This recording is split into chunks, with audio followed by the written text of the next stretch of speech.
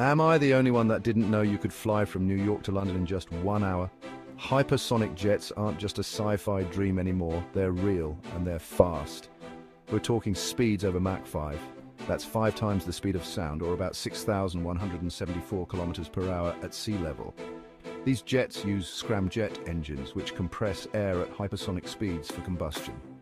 But this tech isn't just for speed demons, it's crucial for space exploration too. Hypersonic vehicles could slash the time it takes to reach the edge of space and even help develop reusable space launch systems.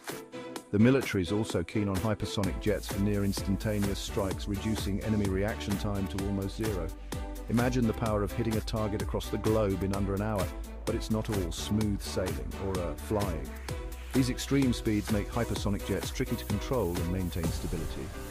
Plus, the passengers would face extreme G-forces, which could be dangerous. Despite these challenges, hypersonic jets